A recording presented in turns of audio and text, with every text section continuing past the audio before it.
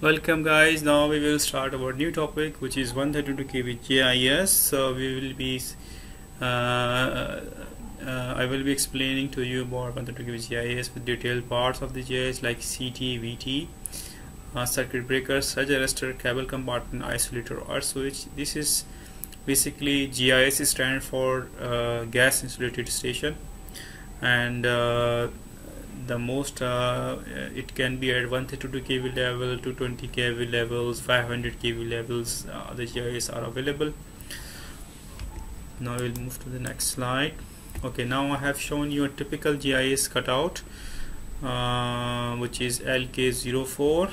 How the GIS is built. For example, number 1 is bus bar. This is basically the bus bar with disconnected and earth switch. This portion is with the bus bar and disconnected and earth switch.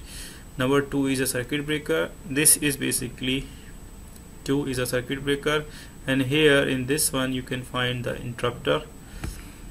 Number 3 is a current transformer. So this is CT, and which is connected in series. Number 4 is a voltage transformer. So this shape, this is basically a voltage transformer. Number 5 is feeder disconnected and earth switch. This is a feeder connector and earth switch mechanism. Make proof earthing switch. Number 6, this is the make proof earthing switch, which is also called as high speed earth switch. Cable and unit 7. This is a cable and unit, which is also called as cable sealing. And local control cabinet is number 8. So all the control is shown, is available here. Opening, closing, interlocks, alarms, indication is coming here.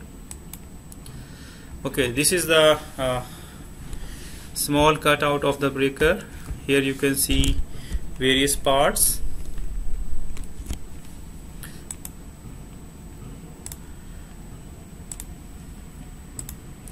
So one is interrupting unit. So where is number 1? Let's see. This is number 1. This is basically is the interrupting unit. Number 2 is current transformer. Number 2 is, this is the CT, you can see now. Number 3 is barrier insulator. Where is number 3? This is the barrier insulator. What is the purpose of this barrier insulator? It is stopping the SF6. It is making one compartment. So there are 3 barrier insulators which are not allowing SF6 to cross from the breaker compartment to the next compartment. So you can say permeable or permissible. So these are the function of barrier insulators. Then number 4 is operating mechanism, which is here. One box is installed on the top, or it can be on side of circuit breaker, which is operating the circuit breaker. Okay, so here it is shown a self-blast principle. A is a breaker closed, B is interruption of operating current, C is interruption of short circuit current. So it means the breaker can be operated on load. It can break the load current as well as it can break the short circuit current. But the isolator is an off-load device that can only be operated at no load. So if someone is trying to open there, first of all there are interlocks, it will not operate with breaker closed. But if some interlock is failed, so if somebody open the isolator on load while the breaker is also closed, so huge spark will happen, because isolator cannot be operated on load.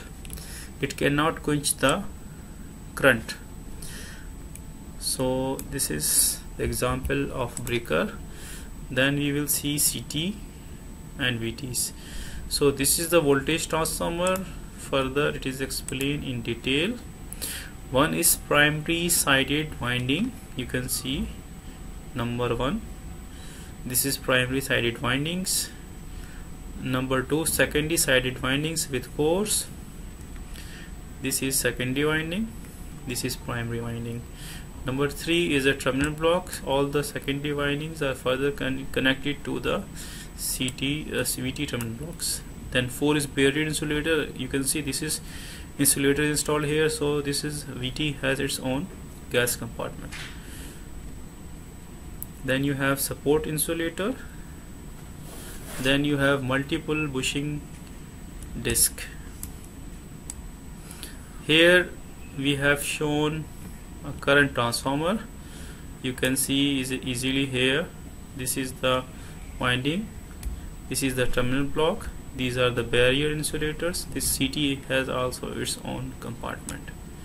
So this is example of CT and VT.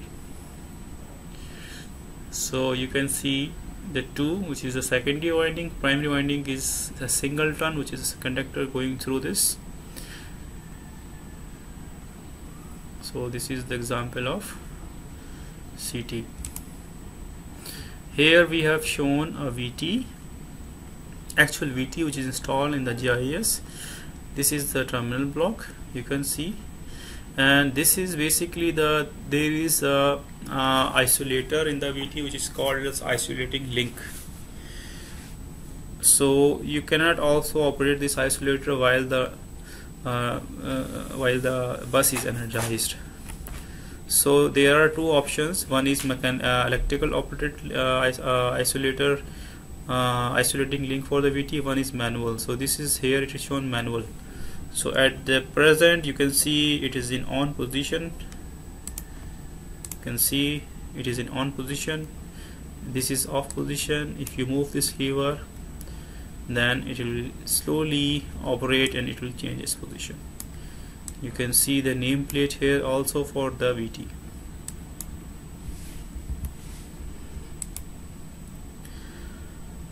Okay, this is the little introduction of VT.